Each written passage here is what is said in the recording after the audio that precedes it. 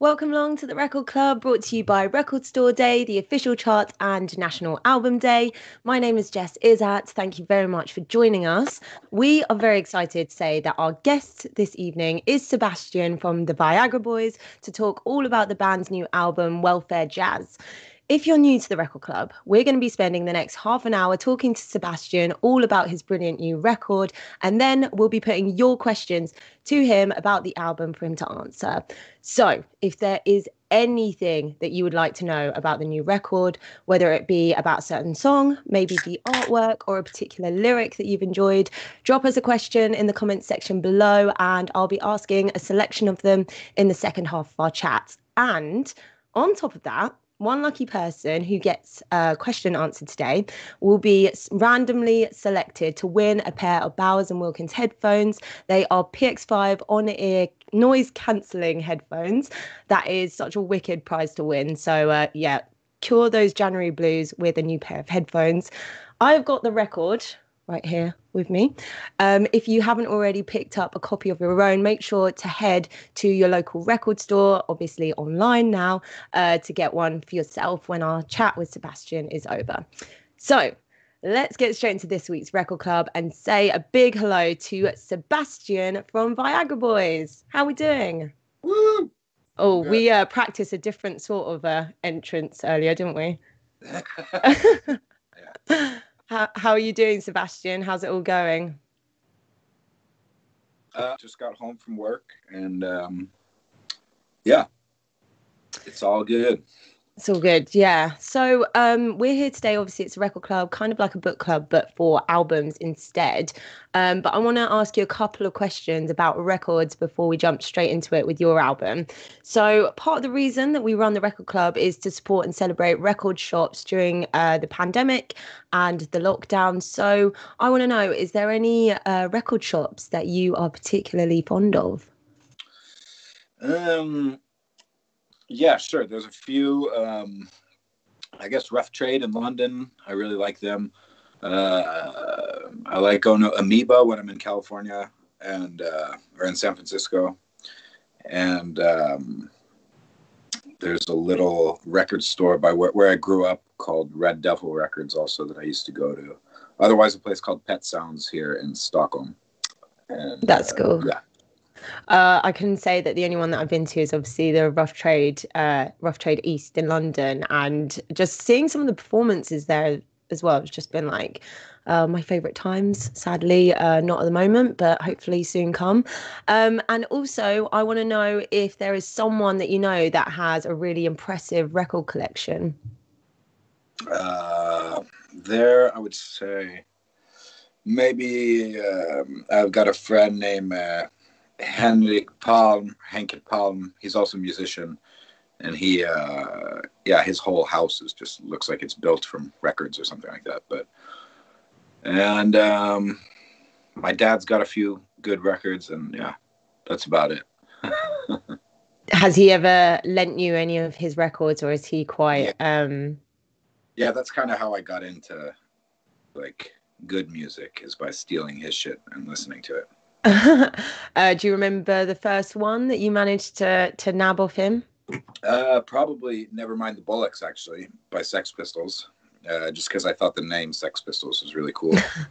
And then he had this Substance by Joy Division, which I guess is like a collection of different EPs or something like that. But yeah, those two really spoke to me. We're also doing a new feature where each week the Record Club is kicking off with a question from one of the many amazing independent record stores in the UK. And this week's question comes from Alistair. He's at Reflex Records in Nottingham. And Alistair wants to know, to what extent were the record's title and central themes inspired by the suppressed conditions that we're all currently living under? Now, I've got to say a big shout out to Reflex Records. Thanks for your question. But I think that I know that Welfare Jazz was recorded a little while before lockdown. Am I right in thinking that? That's true. That's very true. We recorded it, I think, over a year ago. So I mean, we worked on a couple things during COVID, but COVID hasn't really affected Sweden as much as maybe a place like the UK. Like we've still been allowed to meet up with other people and practice as a band. What's that like? Oh, it's good. But I guess like on that note, the name Welfare Jazz, like this is actually the first time I've ever received money from the government. It was actually just like a couple months ago, and that was because of COVID. But I never would have guessed that when I named the album Welfare Jazz. But I've actually received welfare now, so that's great. Yeah. Yeah. Once again, thank you, Alistair, for getting that question over to us. And of course, why did you think to release these songs kind of so far from when you recorded them? Uh, to be honest, I think you'd have to ask my management and stuff like that. It's been like, I think all sorts of tactical moves somehow. I don't know. It just didn't feel right, I guess, in the beginning. I mean, I don't really think about that kind of stuff too often. If it was my choice, I probably would have released it a while ago, just to move forward. But I'm glad we released it now also. Yeah, yeah. Well, I'm happy that you've released it now as well because I've been dancing around in my room to it. I mean, it has just been so loud and raucous. I probably had to apologize to my housemate quite a few times actually, playing it a bit too loudly in the mornings. But yeah, so I want to talk about the artwork first as well because I opened it up. Obviously, you've got this, and I was really happy to know. Oh my God, who is your dog? This is my buddy's dog, Zelda. Hi. Oh my God, I love dogs so much. This is actually the second dog that we've had at the record club. Did you say their name was Zelda? Yeah, like the video game. Oh, yes, I love that. How long are you looking after Zelda or is it just a visit? It's just a visit. She lives here. It's my friend's mom's dog. I live with Oh, my okay. friend's mom, so. Oh, I wish I need to get borrow my doggy or something, but I feel like that's not very COVID friendly over here, in the UK. But yeah, before we actually, I do have a question about dogs later on, so we'll get to that, I'm sure. But yeah, I just wanted to get to the artwork because obviously we've got the front cover, which I'm sure many people have seen, but it was only when I received this in the post that I got to see the rest of it. Um, who did the artwork? Was it? Am I right in thinking it might have been you? Yeah, it was me. Yeah, I painted that, and then I just kind of used the paint. I kind of used the paint that I was using to paint that to write Welfare Jazz, and I kept spelling it wrong on this piece of paper. And then I remember showing that paper to the guys, and they're like, "Oh, well, this would be a good cover." So I guess we just used my like shitty attempt to. Yeah, that part was kind of just like an accident, and yeah. That's hilarious. That's the kind of like doodles that you end up. Yeah, you've got very like neat doodles though, I will say. Oh, thank you, thank you. Yeah. And what's the idea? So we've got a dog paw and then we've got a cowboy. Yeah, I actually, the inspiration from that was I saw this. There was this. There was some lady on YouTube that posted this video where she was like a Swedish lady, like this spiritual type woman, and she was kind of explaining why COVID-19 was a hoax, and like she was talking about all sorts of conspiracies and stuff like that, and at the same time talking about 5G and like how we should all stay away from 5G, and she was just this crazy fucking lady, and she said that she was talking to the angels, and the angels told her that COVID-19 was fake and all this shit. And I got really interested in her, so I went into her website, and on her website she had this like she had like different things that she does, like healing, talking with angels, blah blah blah, and each with a little photo. And one of those things was zone therapy for dogs. And then there was just this little picture of her holding a dog paw and touching it like that. And I don't know why that became the inspiration for that painting. So this was the old lady, and yeah, well, I mean, I guess that's kind of like just this cowboy, because the record kind of has this kind of like cowboy theme to it in a way. And then that's the cowboy's giving his own therapy to the dog. I never would have guessed that, but I do like it. What are these? Are they volcanoes? Volcanoes, yeah. Yeah, okay. So they're in a very hot country. I like it. Yeah. I'm a big fan. Um, and does this feed into, are your tattoos like this? Do you paint for your tattoos, or because I understand my that you make tattoos they don't really look like that, but yeah, I do tattoos. Okay. Yeah, and talk to me about the idea, the running theme of the Cowboys, and I guess the country vibe, and just ending on a tribute to John Prine, which, by the way, I only discovered that this was a cover after becoming obsessed with your version of the song. Oh, okay. So yeah, talk to me a bit about that. Why you decided to include that on the album? I actually was just like, oh my goodness, you actually need to do a full country album. Yeah, I mean, I've actually talked about, like, if I ever do a solo project, I think it'll be a country album. But it's the combination of the weird lyrics too. Do you know what I mean? Like the sort of country like vibe, and then saying something kind of weird. Yeah, I mean, yeah, that's what I'm going for, I guess. But I don't know. At the time of recording that, I kind of had I was just listening to a shitload of country, and like I had recently broken up with my girlfriend, and there's all sorts of great country lyrics about like getting left and hitting the road and just doing something new, and like not being fazed by it. And I just kind of wanted to embrace that feeling, I guess. And yeah, that's kind of what I was going for, I guess.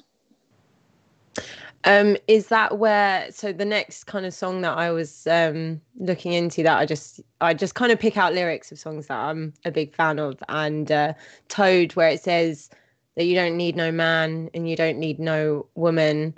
I feel like obviously a lot of your songs do have a lot of tongue in cheek. Obviously you need some people around you, but yeah, of course. It was quite nice. Like, I feel like it was quite inspirational though. From my end, I was singing it, being like, "Yeah, I can do this on my own. Don't need no one." Yeah. But yeah, what was your thoughts around that's kind of the same thing, is that, like, I guess being left in the dust, that's the only kind of way you can get over it, is like, fuck it, I don't need anybody, and I'm a wild man, I'll just hit the road and go to the next town and have a good time, but that's obviously bullshit. So yeah. What's your favorite song on the album, the new album? I would say "I Feel Alive" is probably my favorite, especially towards the end of the song.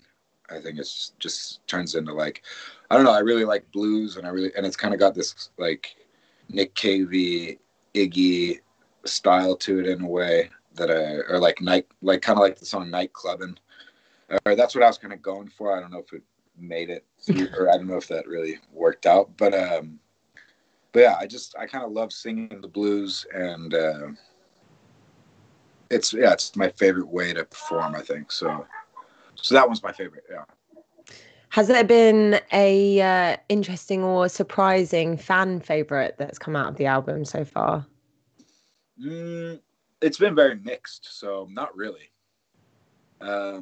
Like with the previous album, like, I don't know, with the previous album, there was like one song that I just really didn't like at all, which was Shrimp Shack, and that was like the favorite amongst so many people, and it kind of pissed me off. I was like, oh fuck, I put absolutely no effort into that song, and then it turned out to be one of the favorites. And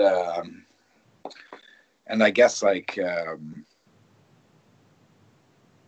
I don't know. With this album, I think it's just very mixed so far. So yeah. We'll Yeah. see. We'll see. Probably when we play live, that shit will start to surface a bit more. That's it, isn't it? When things kind of come a bit more to life, it's easier to see. Remember, guys, if you've got any questions for Sebastian, I'm going to be heading those to those very soon. So make sure to get them in the comments section below, and we'll be getting to that.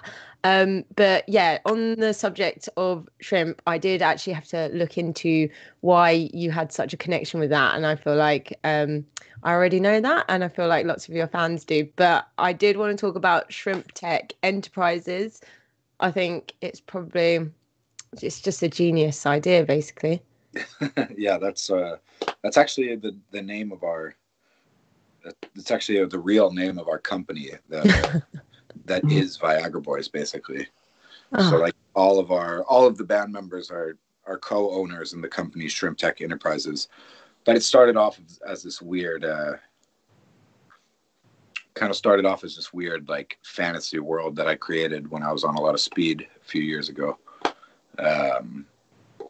and like just like this whole, I don't know, I kind of like thought that I was in some sort of electronics company making electronics and shit like that, but I was just kind of sitting around taking speed and wasting time, really. But I guess it's kind of it's this this weird fantasy world that I want to create, through my art and through music. I was going to say I wanted to pitch an idea because I had a weird idea about having a noodle party, and I thought that maybe Shrimp Tech Enterprises and a noodle party collaboration. Yeah. I noticed that there was like some sort of noodles or pasta or something going on. So I thought it'd be a perfect fit. I'm into noodles as well, or anything in this kind of form. Noodles and shrimp obviously go very well together as well. So I feel like there'd be lots of investors. This is an idea that I actually have, though, guys. So anyone watching, no stealing that.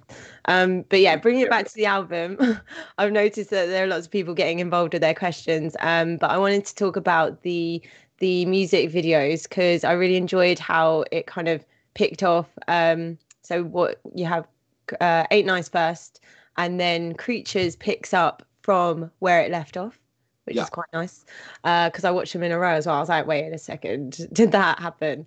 Talk to me about the music videos. It seemed really fun to film. They were really fun to film. They're directed by a guy named Eric who works at a company called Snusk. And I've actually known the guys that started that company since I moved to Sweden around 2007. So it was really nice to work with them and really easy to work with them also. I kind of just had like this idea for Ain't Nice, which was, it came from a dream. I had this dream that like, it was or more of a nightmare where just like everyone was just totally pissed off with me. And, or like everybody in my dream was just done with me, basically. Like I talked to my mom and she started crying. I walked down the street, people were spitting at me, throwing shit at me. My girlfriend was crying, my friends hated me, and it was just like I was just totally hated in this dream. So I had this idea. My original idea for the video was that I was just going to walk down the street and sing the song, and everyone was going to try to beat the shit out of me at the same time. But I think that would have been too. I don't know. It would have been hard to film. So Eric kind of took my idea and pitched his version of it. And I think my favorite bit is when you're trying to wrestle the bike off this old dude. He's not having any of it. Yeah. Hold on one second. I'm sorry for doing this.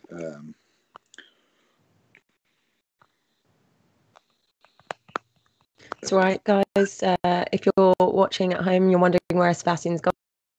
So we're talking about Welfare Jack, the album. I've been listening to it on repeat. And that was me filling. All right, yeah, I'm back. Good. You're back in the room. Those questions. I do actually want to know because I was making little notes. I was watching the music videos. I was enjoying it a lot. Then into Creatures. and these beautiful Pomeranians, I'm gonna guess they're Pomeranians, pop up on the screen, and I'm just like, oh yeah, like what dogs? Like, do you like dogs? And then literally they're getting launched in the without spoiling too much. Um, yeah, what is it about dogs? What is it about you and dogs? I don't know. I just love dogs. I think I prefer them over people, and I just feel like I have a special connection with dogs, and I love the way dogs think. And I don't know. I just have these weird obsessions over certain topics. And as I said in another interview, I think I'm just going to have to see a therapist about it and see what it's all about. But it's been like that for years. It's been like that since I was 20, maybe. So I honestly don't think you're alone. Lots of people are obsessed with dogs. We do not yeah. deserve dogs. I just get caught. Procrastination is a big thing for me, but I try and avoid Facebook at all costs because I swear it knows how much I love dogs. And those dodo videos get me each time. I've even been obsessed with what is Yeah, it, the dog every training videos? Sunday, or every time I'm hungover, if I'm laying in bed, I'll watch those and just bawl my eyes out. There's also actually a dog trivia app, which I've noticed that I don't know as many breeds as I thought I did. So that's also quite fun if you want to procrastinate doing that. But what's your favorite type of dog? Mm-hmm. Probably like Weimaraners, just because I grew up with a Weimaraner. Otherwise, I like German short-haired, or I like hunting dogs in general, and then Italian greyhounds and greyhounds. I draw a lot of greyhounds, or anytime I draw a dog, I'll draw a greyhound. I don't know why. Oh, interesting. Have you done a lot of those as tattoos? Yeah, I've done maybe 50 greyhounds or something. That's awesome. So, guys, if you want a greyhound tattoo, you're going to have to head to Sebastian, hit him up. So we have a couple of questions from you guys at home. Billy on the Record Store Day page says, if you could collaborate with any other artist, who would it be? Oh God, I don't know. Probably Iggy Pop. Boring answer, but probably, I guess. Yeah, I'm gonna have to go with that. I actually saw an interview where you challenged Iggy Pop to, I think it was a rap battle. Yeah, Did he ever respond? I was really drunk in that interview. And I'm glad. Hopefully, he hasn't seen it.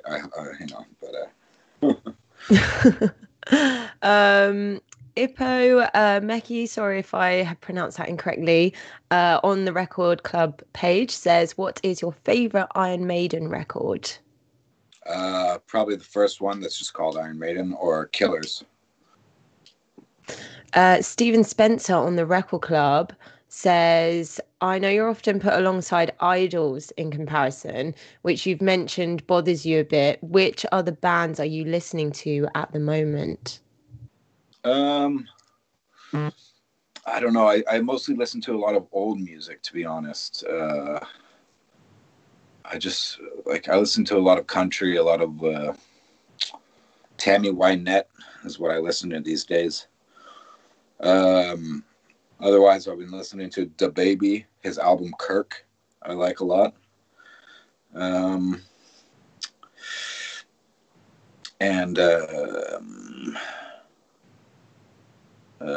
was listening to some Devo today. And yeah, I don't know. My brain goes completely blank when I think about what I listen to, because I've got this weird way of listening to music where I'll like listen to one song at a time for like a week or weeks. I'll just listen to that song on repeat over and over and over again. I borrowed I don't have Spotify, but I have my friend's Spotify logged in on my phone, so he always sees what I'm listening to. And he's like, man, you're fucking crazy. Like, you've been listening to the same song every day, like 800 times. Does it actually say what song that you listen to and when? I haven't. No, I guess it will say most recent. When he opens his phone, it just says listening to blah, blah, blah. So, yeah. Maybe you need to get your own accounts then. Mine's the Spotify Unwrapped at the end. I'm just like, oh God, I don't know if I want people seeing this, to be honest. Yeah. Who have we got here? We've got Megan Cara on the Record Club page who says, have you ever thought of picking up an instrument to play alongside the others? Yeah, I mean, I play a little bit of instruments. I got my banjo here on the wall. Um, otherwise, You are a country head, aren't you? Yeah, at times. Otherwise, I play some guitar. I've got a bass, and then I was really into synthesizers and electronic music for a long period of time. So I've got boxes full of synthesizers and shit like that. I just don't have any room for them in my room right now. And yeah, so I mean, I do play instruments, and when we record, I do play some of the stuff when we're writing songs as well. So that is all we have time for, I'm told. But I have one last actual question for you from me, selfishly. So I've heard that you've got perhaps a follow-up album already in the works. Is that true? I'm not allowed to talk about it. My management got all pissed off, and he's like, "You've told every fucking interview that you," but so yeah, we're the only interview. Yeah, I'm joking. But yeah, I've got some shit. We've got some shit ready. We've recorded a lot during COVID-19. So yeah. Okay. So Staying busy. Expect some heavy rock and roll. Yes, we'll keep an eye out. Yeah, thank you so much, Sebastian, for joining us today. Thank you. If you guys at home haven't already got yourself a copy of Welfare Jazz, then we absolutely recommend you gotta go order one from your local record shop. I'm also excited to announce that the winner of this week's Bowers and Wilkins PX5 wireless headphones prize is, drumroll, we have got Stephen Spencer, who is the winner of that. So yeah, you're going to be listening to the new record in HD, well, not vision, but through your headphones. Please slide into the Record Club's DMs and we'll get those headphones to you. Thank you so much, everyone, for joining us and sending in your questions. My name is Jess Iszatt, and I will see you in 2 weeks' time. Our special guest will be announced on the Record Club's social media very soon. So you can make sure to follow us and keep up to date with what we're doing. And obviously, all our previous episodes also are available for you to catch up on our YouTube channel. So yeah, I will see you on January the 27th back on Facebook Live. Sebastian from the Viagra Boys, once again, thank you so much for joining us. Thank you, and thanks for all the questions, everybody. Bye-bye.